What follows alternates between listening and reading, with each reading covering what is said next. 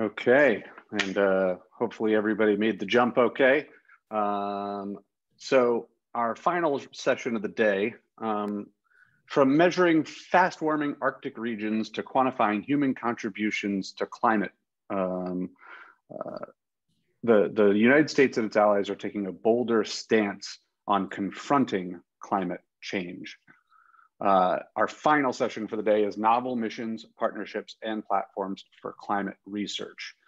This panel will take a look at what is missing from our current observation toolbox and the novel missions, platforms, and partnerships that can complement existing observation systems to better inform scientists and decision makers. Thank you again to our day one sponsors, Johns Hopkins University Applied Physics Laboratory, KBR, and SAIC. Our moderator for this panel is Eugenie Euskirchen. I think I messed that up again. Sorry, Eugenie. She's an associate professor at the University of Alaska, Fairbanks. So Eugenie, turn it over to you. All right, yeah, thank you, Jim. I think you gave a good introduction in terms of talking a little bit about what this session is focusing on. So as he said, this is a session focusing on novel missions, and it's a chance for you to learn a little bit about new data that will be coming online, and some focuses on technological solutions as well. So we have 5 panelists, and they're going to talk for about 5 minutes each, and so that means you have 35 minutes for questions. So please be thinking of your questions as our panelists are talking. And so with that, I will turn this over to Cassie Eli, who is the director of MethaneSAT.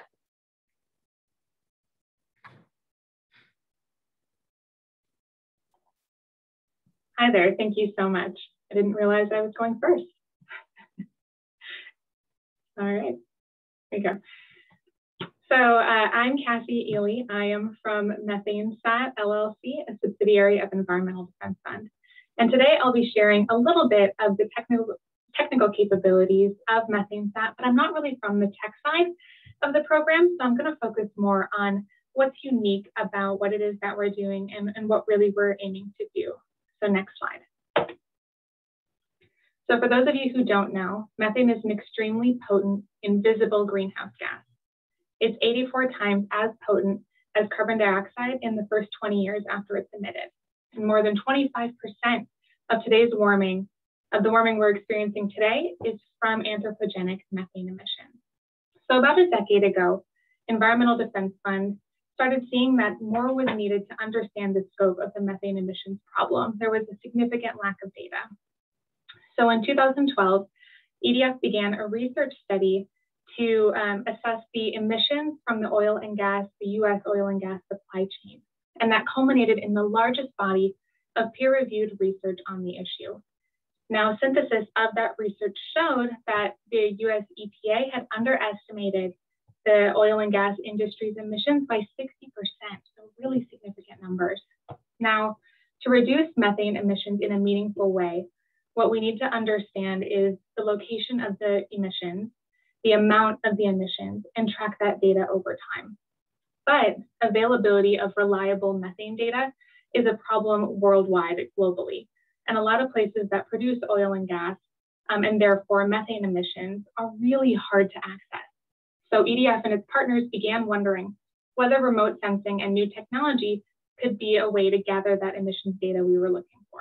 Next slide. So cue MethaneSAT.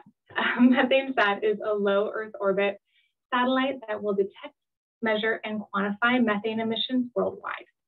It will quantify methane from high emitting point sources as well as cumulative emissions over the smaller sources that are responsible for a larger share of the total emissions. So what we call the fat hill problem. The satellite itself is equipped with methane and carbon dioxide imaging spectrometers, and they'll operate like an inline camera, swooping across a 200-kilometer swath width. Now we're prioritizing about 200 oil and gas production facilities, and we expect to see about each of them about 10 to 20 times a year, really depending on variables like cloudiness or other weather-related issues. We're planning to make all of the emissions rate and other data public. We're funded by private philanthropy, and we figured that was one of the best ways not only to serve our donors, but also to get the data into the hands of the people who can really use it best to, again, make it actionable. We expect data flowing from the satellite around 3 months post-launch, and will be launch ready by the fall of 2022 and have approximately a 6-month launch window with our launch provider, SpaceX. We have an incredible team developing the science and building and operating the satellite along with us, including Ball Aerospace, who's helping build the instrument, Blue Canyon Technologies, now a Raytheon company that's providing the bus. And we have some really unique partnerships with, for example, the government of New Zealand, the Ministry of Business, Innovation and Employment, to build and operate the Missions Operations Control Center. Next slide. And what we've learned from previous projects is that getting from concentration to leak rate of MethaneSAT is really important to making the data actionable. Now, in terms of kind of the comparison, I'll give you a hypothetical. So, for example, you could have a small leak show up at a high concentration because there's not a lot of wind or any other type of like movement. Or you could have a really leaky area, a very large leak in a super windy corridor where the concentration would be dispersed and you wouldn't necessarily know to target that bigger leak. So what we've done is we partnered with Harvard University, and researchers there have developed an automated inversion algorithm to calculate the flux rate as well as identify the changes over time. So instead of getting just a snapshot of what things look like in the moment, you actually get more of a movie. And you can run it backwards to figure out where the methane is actually being emitted. So by automating this data analysis process and creating a state-of-the-art data platform as a hub, we'll be able to provide continuous, near continuous, streamed analyzed data. Now, our data platform will be cloud-based, both for the satellite operations as well as the data analysis. And it's estimated that approximately 1 petabyte of data will be generated per year by these efforts. In addition to the data analysis platform, we're also designing an interface and dashboards for several different audience types like policymakers, the oil and gas industry, the science community, among others, to provide information and insights not currently available. Next slide. And lastly here, we're part of a complementary landscape. As you can see here, our other greenhouse gas measuring satellite colleagues have different spatial niches. MethaneSAT has finer resolution than TRPOMI or GOSAT, for example, but wider coverage than GHGSAT, which focuses more on point sources. And what this means is that our satellites can all work together to tip and cue each other based on the strengths of each of our specifications, all for the betterment of the climate. So thank you.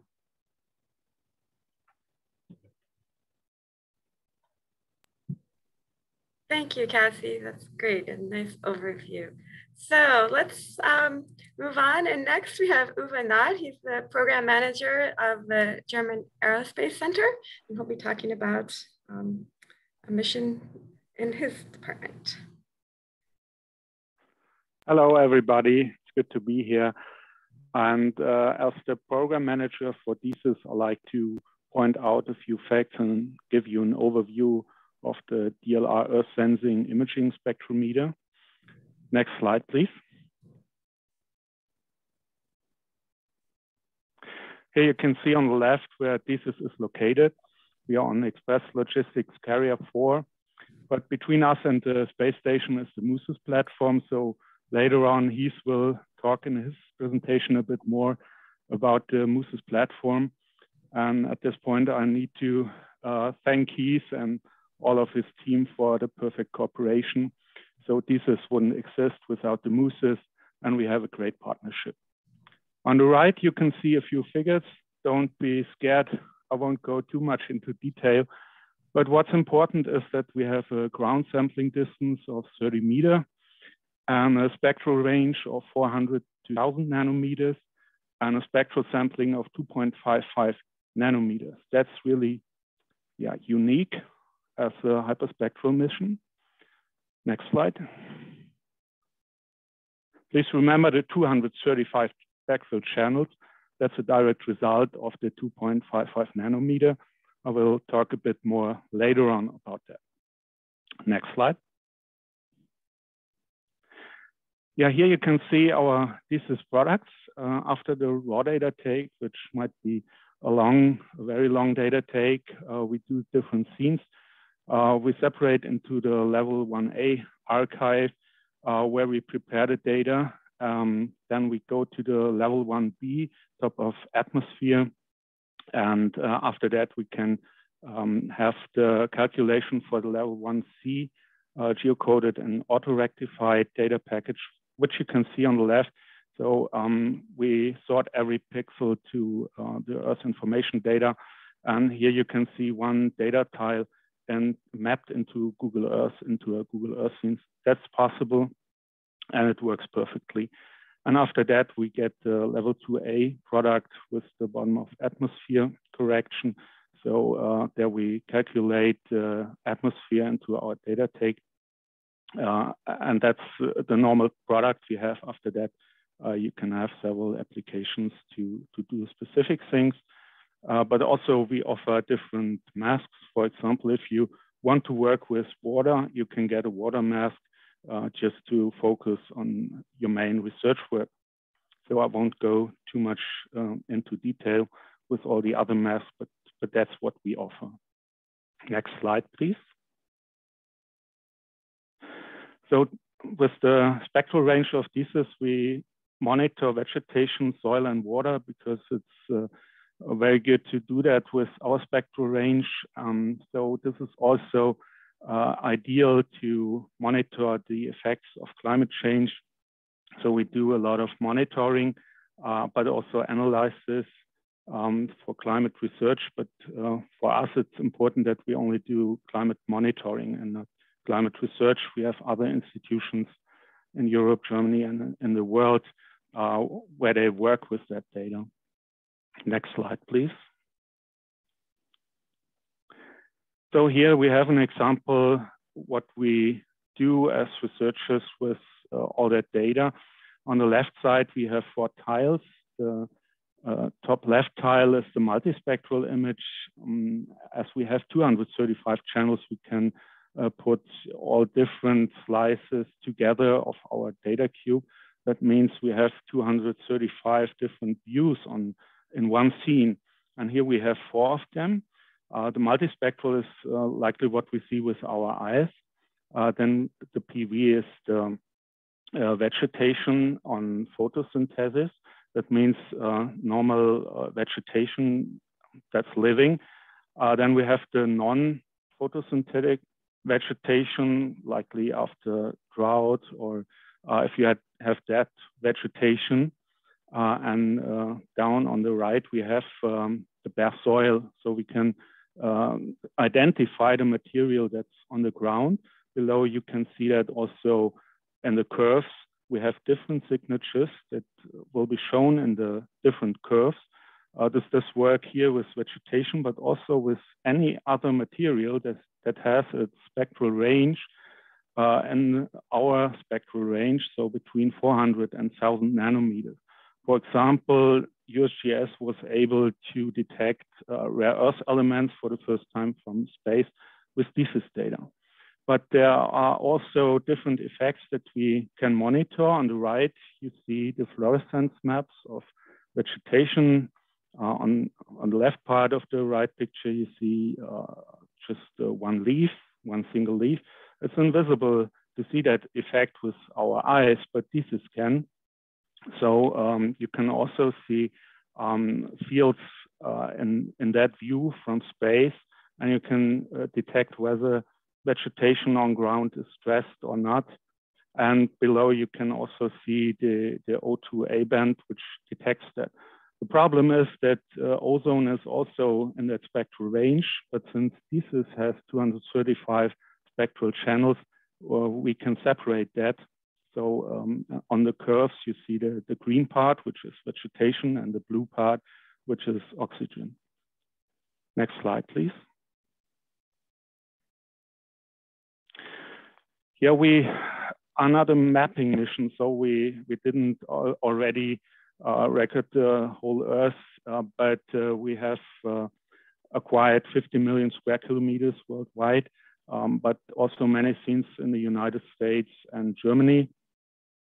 So we have a lot already in our archive. We rely on tasking, so any user can task the scenes they need. And this works so far quite well. Next slide, please. So we do have a small scientific program for that, but this is as a multi-purpose instrument, a lot of more possibilities. And here you see a few examples of proposals that we got from others. We need proposals to do a scientific partnership, but a lot of scientists around the world are working with thesis data. So it's possible to get thesis data if you have a scientific proposal for us and it gets accepted. We have to make sure that we don't do any commercial things. That's the business of Teledyne Brown Engineering. But many scientists are working with our data and it's great to see the good results. Next slide, please. And if you wish to know more about thesis, follow the link or use your mobile phone with the QR code. We have also a section for data access where everything is described, how to get data for science. And that's what I wanted to show you. Thank you. And so I hand over back to Eugenie. Terrific, thank you, Uwe. And so now following on from Uwe's talk is Heath Lester, and he's going to be talking about the MUSES mission, and he's from the Teledyne Brown Engineering. Thank you, Eugenie. Good afternoon, everyone. It's great to be here today. As been said, I'm going to talk about MUSES and a little bit about DASIS. Uwe has already touched on DASIS and the applications. I'll touch a little bit about the operations of it. So next slide, please. And so MUSES itself, a multi-user system for Earth sensing, was born out of a call by NASA to further commercialize the International Space Station. So MUSES itself is a pointing platform, a precision pointing platform that is 2 gimbal. So we can go forward and aft and cross track of the ISS. In cooperation with NASA, we designed this system, and its intention is to kind of marry the commercial and scientific side of the houses for a low cost, minimal contract to launch duration to provide that either just space access, exposure, or actual Earth observation from the International Space Station. We do, as you can see in the picture, the diagram or the graphic up at the top right, we have the capability for 4 different installed instruments we call hosted payloads. And one of the benefits we have of our system is they can be removed and returned for analysis or reuse. They're robotically installed by the ISS robotics team. Of course, launched in one of the launch systems, pressurized, and then they're removed inside of station and robotically installed out of the airlock. Again, a lot of the benefit is depending on the requirements. Our system provides that resource, the resources, power data, et cetera, that provide a benefit over traditional larger free flyer missions that can cost a good deal and require a lot of resources, both monetary and physical. So we provide that capability and perform the operations like we are with DASIS that Uwe mentioned currently. So at the bottom right, some of the characteristics of the MUSES platform, as I mentioned, we do have gimbaling capability, which has provided a benefit over, just purely nadir pointing, whether it's free flyers or other station payloads, that we can minimize any impacts of orbital shifts or things of that nature by still being able to point over to a location for an area of interest up to 45 degrees across track. Next slide, please. So with the ISS, there are both benefits and challenges. With the benefits, we do cover 90% of the populated Earth. As you can kind of see in the graphic there, a lot of the orbital track, a lot of obviously ocean access, but a lot of land access. So we have a lot of coverage of the tropics with good revisit times for off noon, allow for reduced cloud image acquisitions. But that revisit time has a beat frequency, as I mentioned in the challenges there, that it kind of depend on latitude. So you could go a day, every other day of having an access for a few weeks, and then, you know, maybe a month not have something, and then come back to that same type of beat frequency. We do a lot. We are able to collect acquisitions at different times based on the ISS orbit, which allows for obviously different times of day collections, which is useful for BRDF for diurnal dynamics. With, like I mentioned before, with the robotic capability of the install and removal and launch and return, we provide a mechanism for upgrade or repair exchange of instruments, as you know, as it says, there's technology or markets evolve. So with all that being said, it kind of reduces a lot of the traditional barriers that have been there for sensors or scientists to get their science in space to acquire or have that space exposure. And as you can see again in the diagram, the coverage there, we are challenged by the orbit and the fact that we cannot get above 55 degrees north or below 52 degrees south in latitude. Next slide, please. So as Uwe mentioned, our first hosted payload was DASIS. Has been, in my opinion, an overwhelming success. We had first imagery within 24 hours of install and checkout. We launched in June of 2018. We do have the commercial rights to imagery, while DLR retains the rights for scientific use. That, as some of you may be aware and actually involved with it, we have an agreement with NASA for image or data purchase. So we have many NASA scientists and principal investigators using DASIS data now as part of a commercial agreement with NASA. Uwe touched on this earlier, but 235 bands, 2.55 nanometer sampling, 400 to 1,000 nanometers, and a GSD of 30 meters with the ISS orbit at 400 kilometers. Now, ISS has been flying a little bit higher than that, so the GSD is slightly larger. With DASIS, there is a pointing mirror that allows for BRDF and stereo acquisitions.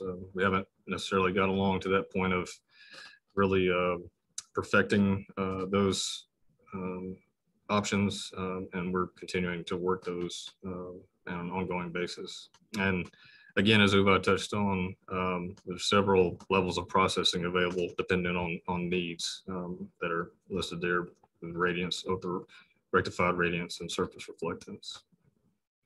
Next slide, please. So as part of the overall system, we've developed a mechanism for both retrieving, processing, and delivering that data. And Uwe touched on it earlier with a system we call T-Cloud. It's a cloud-based data management and distribution system for currently, as we use it, geospatial imagery data. It allows users to come in, place an order, whether it's tasking or archive order of existing data, and then that data is processed and delivered to them through the user interface. With that, we can support, as I say, countless other systems or future hosted payloads for that data hosting, processing, and delivery. And we can process data in multiple ways. Currently, like I mentioned, we process the DASIS data in the different ways, but we have multiple options for inline analysis and other processing. Next slide.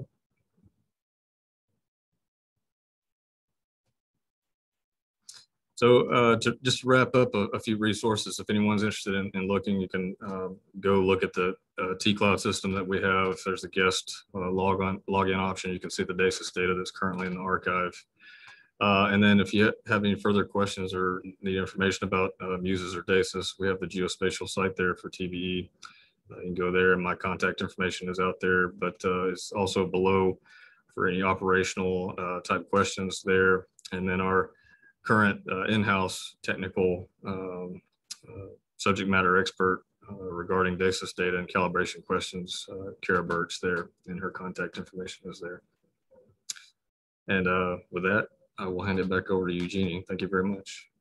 Excellent. Thank you, Heath. So we're going to go now and hear about GeoCarb from Berrien Moore, who's the principal investigator of GeoCarb, the Geostationary Carbon Observatory, and he's also director of the National Weather Climate Center at Oklahoma University. Thank you very much. I'm going to be presenting, as we just said, the GeoCarb mission with my colleague, Sean Crowell, who's my deputy. And we're at the University of Oklahoma. Next slide. This is a truly team effort. We have Goddard is the manager now for the program. JPL Ames, Colorado State does a lot of the data processing. We have European partners, also in University of Melbourne in Australia. Next slide. Here's the challenge that we face, I think, in trying to understand. In fact, a number of these missions are trying to get at the same problems. How do we really understand what the carbon and methane cycles are doing? They're expressions of the carbon cycle, and they each have their own peculiar problems. The top slide shows in the gray there, the fossil carbon emissions, and you see a rather smooth inclined upward curve that is essentially the Industrial Revolution, going all the way back to the 18th century. We started burning fossil fuel. The atmospheric increase is jagged. That's the below. The carbon that is emitted to the atmosphere stays in the atmosphere, some goes in the land, some goes in the ocean. And the apparent unevenness in the annual increase in the atmosphere can be traced back to a jaggedness, a variable sink in the terrestrial biosphere. It's not in the ocean, it's in the terrestrial biosphere. And this is a real puzzle as to what is causing that. Methane, on the other hand, has another problem. We saw a rather rapid increase up until around 2000. And then the atmospheric concentration of methane leveled off for about a decade. And now it's increasing rapidly again. Why did it level off? Well, we really don't understand. So these two major greenhouse gases have a lot of uncertainty about them. But we certainly already know that they're greenhouse gases. Let's go to the next slide.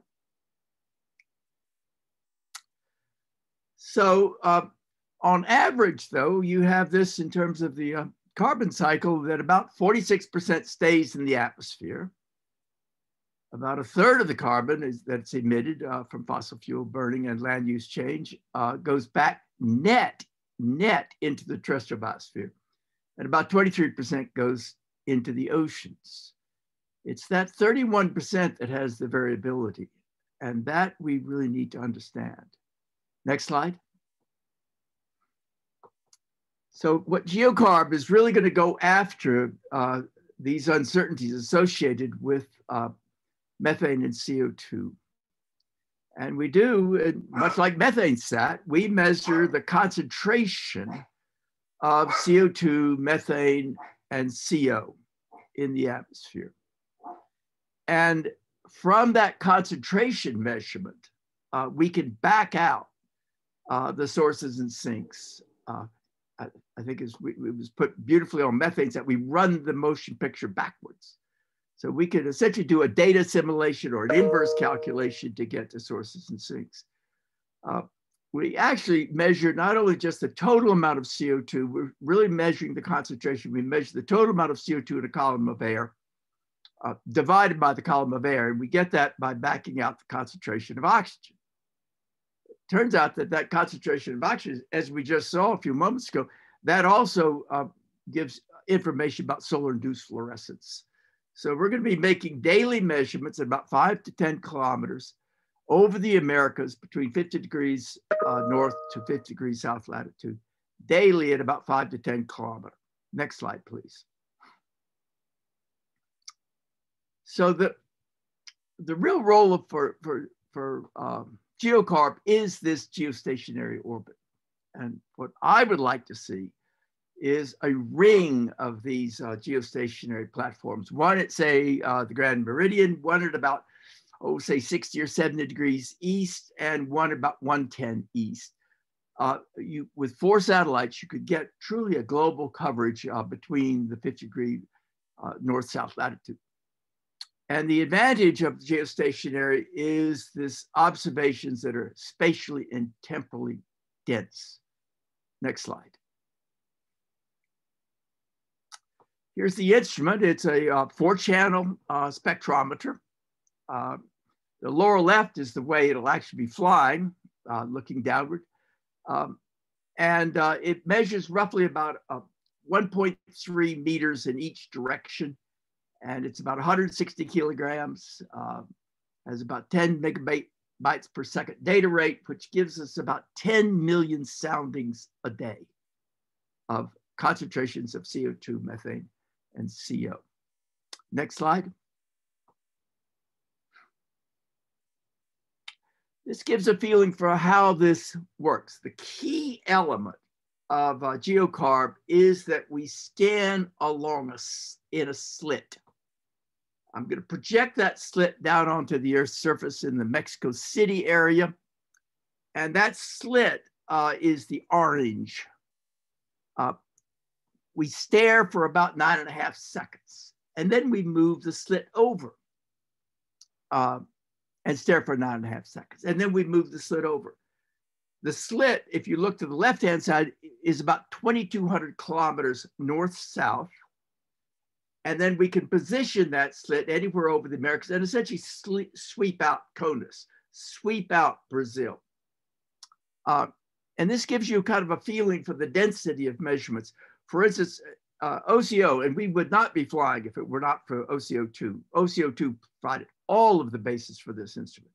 So OCO2 goes into the Mexico City region on, say, day 1, and that's the green swath. 8 days later, it comes back to the Mexico City region. That's the right-hand slot in green. 8 days later, back on the left-hand slot. The advantage of GeoCarb is that it will map out the Mexico City area. It will map out CONUS. It will map out Brazil every day at about 5 to 7 kilometers, northeast, southwest. Of course, that varies as you get off of into an angle. Next slide, please. So we began life as a Earth venture, and we, at a certain stage, felt that it was wisest if we moved to more of a directed style of mission. We started with University of Oklahoma, myself as the management lead, and at a certain period, we felt that to go forward successfully, we really needed the help of the Goddard Space Flight Center. The PI, myself, is still in charge with the scientific leadership. We remain on track to be, I believe, to be a transformational carbon mission. And like these other missions, this clearly is a mission of the times. It is the mission of today. Next slide. So thank you. And I would like to say, I'll see you at the American Meteorological Society meeting in 2022, which I think will be the first time that I will be out of Zoom land. So I look forward to talking to you, hopefully at AMS. Bye-bye. Okay, terrific. Thank you, Berrien, for laying out the carbon cycle. So now we're going to move a little further north, and Ray Nasser is going to talk to us about the Arctic Observing Mission, the AOM, and he's a research scientist and principal investigator of the AOM. He's also at the Climate Research Division and Environmental Climate Change of Canada. Okay, thanks. As you heard, I'm Ray Nassar, and I'm going to take a few minutes to tell you about the Arctic Observing Mission, or AOM. Next slide, please. So, as you probably know, the Arctic is changing, and in fact, it's changing more rapidly than other regions of the Earth. Arctic temperatures have increased about 3 times the global average, and this is a trend that is expected to continue or probably even accelerate in the future. The temperature changes that are happening in the Arctic are linked to other processes and other components of the environment. And just to highlight one example is that as temperatures in the air increase, permafrost is beginning to thaw. And this permafrost thaw results in the emission of greenhouse gases CO2 and methane. The amount of carbon in the permafrost is about twice as much carbon as we currently have in our atmosphere right now. And best estimates suggest that a small fraction, perhaps 5 to 15%, could be released by 2100. This emission of these greenhouse gases basically creates a feedback loop. As the gases are released, they cause more warming in the atmosphere, and that warming releases more gases. Fortunately, it's somewhat offset by increasing vegetation in the Arctic that also is occurring as the temperatures warm, but it's really difficult to predict how those various factors will balance out in the future. So we really need better data to monitor and understand the changes that are happening in the Arctic. Next slide, please. So the focus of my research is on greenhouse gases, and I'm looking forward to working with the greenhouse gas observations from low Earth orbit missions like MethaneSAT and also geostationary missions like GeoCarb. But the truth is that the previous slide, please. The truth is that these missions from LEO and GEO don't really address the needs for observing in the north. And LEO and GEO satellites together are a powerful combination. Meteorology has used LEO and GEO satellites together for decades, and our modern weather forecasting relies on this, but they do leave a gap in observations over the north. And you could see this in the figure on the left, which shows the GEO ring for weather satellites that Berrien basically alluded to, that he hopes to see for greenhouse gas observations one day. And these observations coming from multiple countries provide observations with high revisit rates. However, they're restricted to a region from approximately 60 degrees north to 60 degrees south. And that's because geostationary observations are made from an equatorial orbit in which the satellite is basically locked over a position on the Earth as it's synchronized with the Earth's rotation. So while it's a very powerful approach for achieving frequent revisit, it leaves a gap in the high latitudes. And this can be addressed with a highly elliptical orbit. Next slide, please. So let me just quickly tell you how this orbit works. Basically, in an elliptical orbit or any orbit, angular momentum must be conserved. And so as the satellite is very close to the Earth, it moves more quickly. And when it's farther from the Earth, it moves much more slowly. And near the farthest point from the Earth, called the apogee, the satellite effectively dwells there. And it could give us geostationary-like observations if that orbit is oriented with an inclination to place that apogee in the high latitudes. So with a 16-hour period of the orbit, you'll get a ground track such as that shown in the middle as the Earth rotates below. And from the apogee points, the 3 points that are where the satellite basically loops around on its ground track in the north, you get very favorable viewing angles of the northern regions as shown on the right. And Canada has explored this approach extensively in a number of peer-reviewed publications that are listed at the bottom there. Next slide, please. So the payloads that we'd like to see on the Arctic Observing Mission include a next generation meteorological imager and the NOAA ABI that was developed by L3 Harris is shown as an example here on the left. We also would like to make greenhouse gas observations, and we've been studying a technology known as an imaging Fourier transform spectrometer, or an IFTS, to make similar observations to those that GeoCarb would make, measuring CO2, methane, CO, and solar-induced fluorescence over cloud-free land during daylight. However, with this technology, we expect to be able to get rapid enough revisits that we could deliver hourly data for most of the year. We are also exploring a UV visible air quality imaging spectrometer and a space weather instrument suite. Next slide, please. So I'm pretty optimistic that this mission will happen, but I will say it's not approved yet. We believe that the way forward for the mission is through an international partnership. And NOAA, NASA, and MethaneSAT have explored the idea of HEO missions for meteorology or space weather in the past. And Environment and Climate Change Canada, where I work, as well as the Canadian Space Agency, have been in partnership discussions with these organizations since about 2019.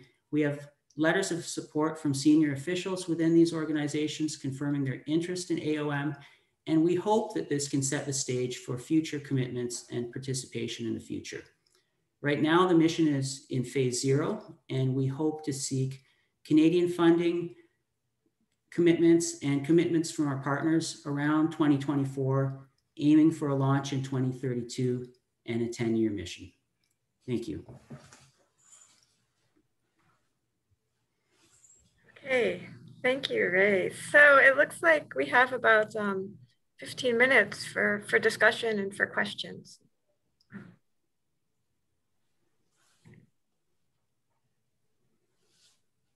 Yep.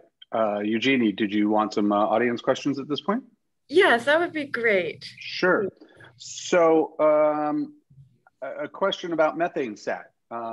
So can that be, I think you said there were 200 sources that you mentioned. Can it be redirected towards other sources, or look broader? Yes. Yeah, MethaneSAT has the capability of looking at a bunch of different types of anthropogenic sources of methane. Another area we're looking into, actually with our partnership with the New Zealand government, is agriculture. And they have some science studies going on there, some research projects to explore how to use the MethaneSAT algorithms for those types of sources. So as that kind of further develops, we'll be able to target based on those research needs. Got it. Great, thanks. Question on MUSES. Can MUSES observe a specific target over a period of time, or is it just a snapshot kind of platform? I think the answer is yes to both. But we can plan targets for acquiring an area of interest. Now it won't hover there, but as overpass opportunities occur, we can collect that data every time, depending on the tasking priorities. Gotcha. Speaking of priorities, so were there 4 payloads available on MUSES? Is that what I saw? Yes, there are four possibilities. One is being taken now by DASIS, so there are 3 others. There's slots for 2 larger type hosted payloads, supports larger power draw, large footprint. DASIS is taking one of those, so we have 1 other large and 2 smaller hosted payload slots. Gotcha. And is there, and so you're just anticipating demand for that going forward? Is that kind of the plan? Okay. Yes, gotcha. we've had ongoing discussions with a few different organizations for future payloads. Gotcha. And I guess a question comes along, about prioritization. So we're looking at a broad scope at all of these possible missions, these novel missions for studying climate research. How do you prioritize which ones should be, to rise to the top and be made more of a priority with respect to funding, development, technology. And this is for the panel. So I'll just put it out there.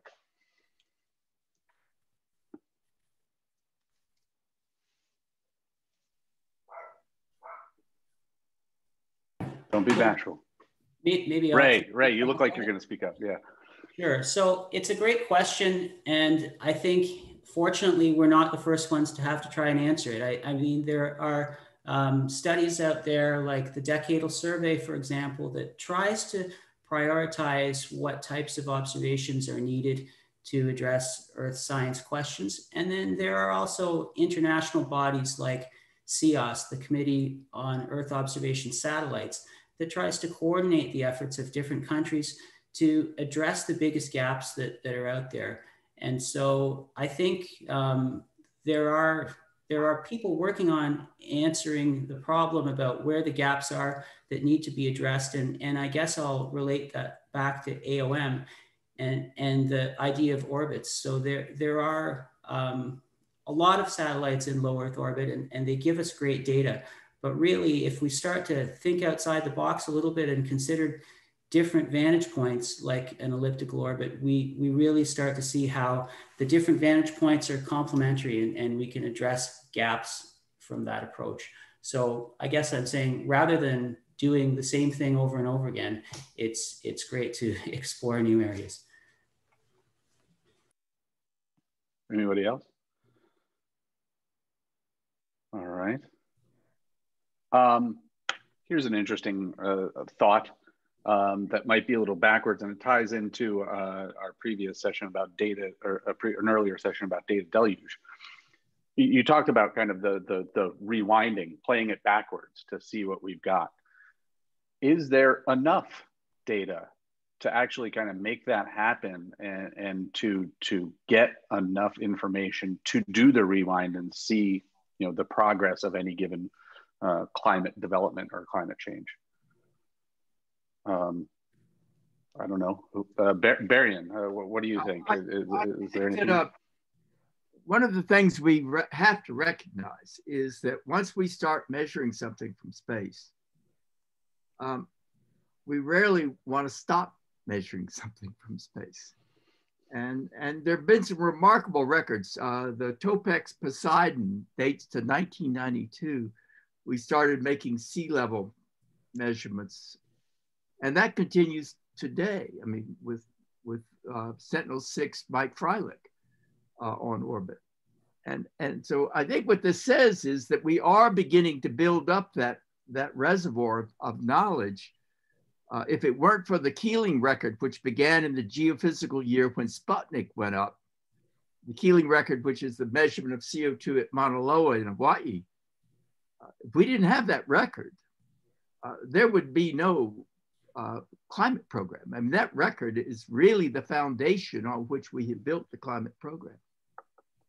So I think that one thing that space agencies may need to begin to think about is that once they start measuring something, it's probably not going to stop. And therefore, maybe you should buy multiple copies of the instrument at the get-go and see if we could actually save some money. But we really are building up that reservoir of knowledge, and we have to recognize how valuable this is going to be going forward.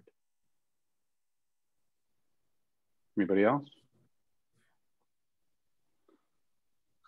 So that's a really good point, though, is redundancy, continuance, longevity. So with the duration of some of these missions, different subject, we get into servicing, refueling, things like that. But what's the process for evaluating the success of something to then look at follow on to it, to either put up a duplicate or do an improved mission after it? What's the process for that? How does that happen? Heath, you got anything on that? Well, as I mentioned in my presentation, that's where we provide a lot of benefit, because obviously there's not many options for really servicing free flyer missions. So we have that capability for providing that mechanism for further upgrades at a lower cost. You know, as far as free flyer missions go and their follow-on programs to upgrade, I really can't speak to that. Maybe Berrien or Ray or Cassie could speak to that, but okay. Anybody else? Well, we certainly know this, that that the weather satellites have made a dramatic improvement for weather forecasting. I mean, there's been several studies that really demonstrate that, particularly, for instance, the lead time prediction in the southern hemispheres was now approaches that of the northern hemisphere. But for a long time it lagged because the southern hemisphere has a very large amount of ocean, and therefore the observational density was not sufficient. But then as the satellite era comes in, then that observational density becomes the same, and the predictability for southern hemisphere weather improved dramatically. I think we just have to recognize that is the Earth on which we live in, and I think the weather is just such a classic example of how things have gotten better, particularly severe weather. It really is dramatically improved. Mm-hmm. Excellent. All right, and so I've got a question from an attendee here, and I'm going to read it verbatim just so that I get it right. Given the renewed focus and commitment to carbon emission reductions and associated international plans for operational carbon monitoring, could Berrien or Ray speak to sustained operational carbon monitoring and how this data can be used by decision makers? So Ray, we'll start with you. Sure. So I think what the person asking the question is probably alluding to is the European mission called the Copernicus CO2 anthropogenic monitoring mission. And so this is a constellation of 3 satellites that is really dedicated to monitoring anthropogenic carbon dioxide emissions. And I think, you know, the Copernicus program is an operational program coming out of Europe with some international partnerships, but basically it has that operational focus. What we're seeing in many other places is more of I guess a less coordinated approach to these types of carbon observations, coming sometimes from NASA research missions, sometimes from other sectors like the NGOs and even commercial satellites. All of these can give us valuable data that can be used for carbon emission monitoring that are complementary types of observations. But as we work with the available data, we also start to understand more about really what we need to get at point sources of either CO2 or methane, or perhaps quantifying emissions from an urban area. So I think the positive point is that we're getting a lot of different observations from a lot of different satellites and observing techniques that will help us improve our understanding of carbon emissions. But really only Europe is at the point where they have a dedicated purpose-built type of operational constellation for monitoring. I would just add that certainly the rest of the planet is going to need to have that capability. And that one of the challenges, for instance, on CO2, is that what we're seeking to do is eventually to stabilize the concentration in the atmosphere. To stabilize the concentration of CO2 in the atmosphere, you've got to cut industrial emissions by plus 90%. And that's going to be very difficult. So but in order to stabilize the concentration in the atmosphere, it's going to require something like a 90+% cut in emissions. I think what's really going to happen is we'll probably not get that far down the path, but we're going to need negative carbon emissions. We're going to need systems that take CO2 net out of the atmosphere. That's going to require very, very careful measurements and monitoring. if we begin to go down that path. And I think we're probably going to have to. So the carbon monitoring system has to come into existence that is a global monitoring system. High latitudes, low latitudes, all phases of the planet. This is just unavoidable. We have to have an operational carbon observing system, just as we have an operational weather observing system.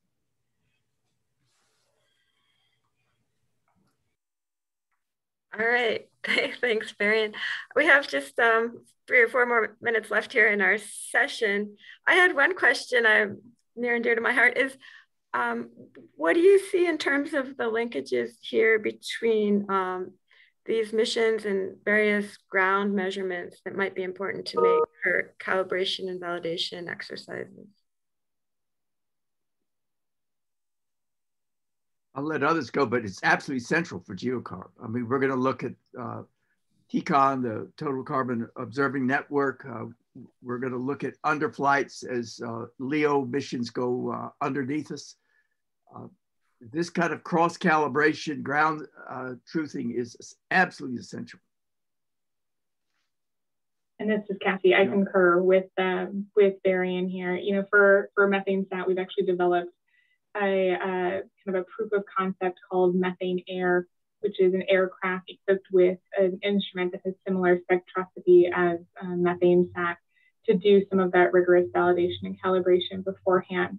MethaneSAT is also using TCON and I believe CO2CON, and Methane Air is using the EM27 also. So it's just a constant validation across the board. And this is Uwe. We spent a lot of effort on calibration, and this is very important also to have ground measurements and to find out if you are still on the right track. So we still have as a constant task to monitor what's on ground. And on the other hand, we also try to fusion our data with other missions. There's a lot of AI work going on, and in the future, I think the best picture of our planet will be coming from several missions from different satellites and a lot of eyes that are looking on the Earth. Great. Any other thoughts there? Yeah, I think, you know, I think too with ground measurements, it's important to consider, we were talking about how the data become more valuable the longer the measurements go on, but I think the data become even more valuable the longer both the ground measurements and the measurements from space occur concurrently. Is what I was thinking too. One thing that I think we have to look at and be concerned about is that the number of stations in the Southern Hemisphere, ground stations, particularly the upward looking ones, it's pretty sparse.